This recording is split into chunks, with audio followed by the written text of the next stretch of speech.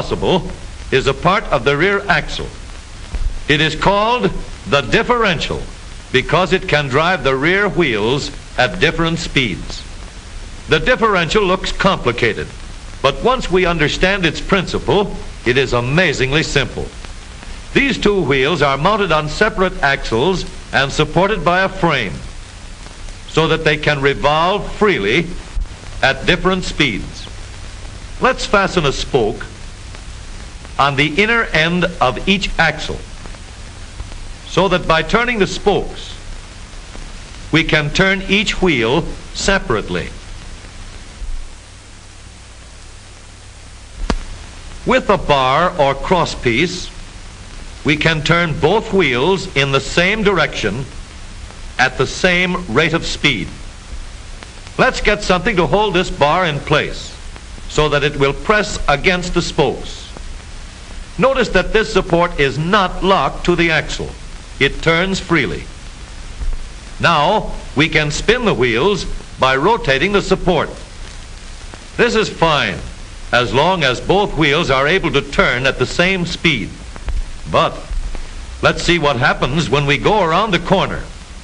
With this arrangement, we cannot drive one wheel faster than the other. And if we stop one wheel, the other wheel won't budge. Let's put this bar on a pivot so that it can swing in either direction.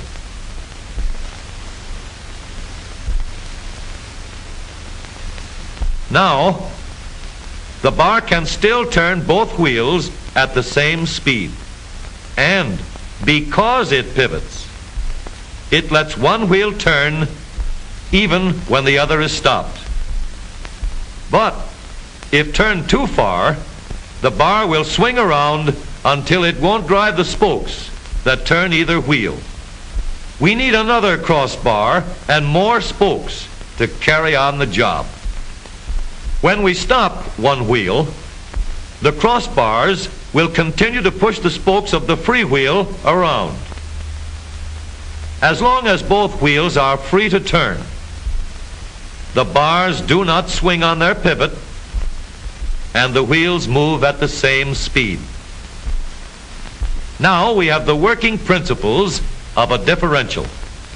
To adapt the model for use in an automobile, we will have to make a few changes. In order to reduce the jerky action caused by wide spaces between the spokes, we will put in more spokes. Further filling in the spaces between the spokes gives steadier, more continuous action, and changing the shape gives firm, constant contact. Now we can make the gears thicker and stronger, and we have differential gears.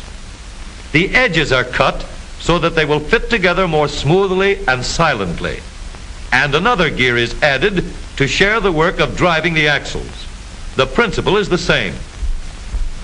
In order to turn the support and drive the wheels, we can fasten a large gear here, connected by a smaller gear to a source of power.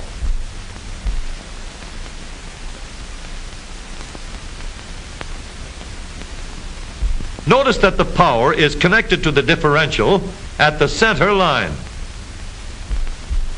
We can make our model more compact by moving the gears closer together. When we put our differential in an automobile, we have to leave room for the drive shaft, which carries the power from the engine. We may build the floor of the car above the drive shaft. But if we do, we won't have much room inside unless we make the top of the car high too. Of course, we could lower the floor and ceiling, but the drive shaft would be higher than the floor. This would have disadvantages.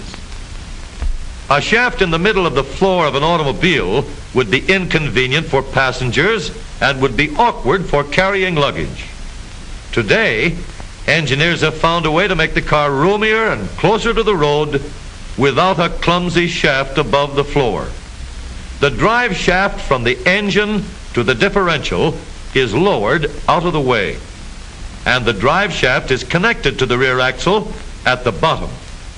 The new low center drive makes the rear axle quieter, stronger, and more durable because it gives better, smoother contact between the gears.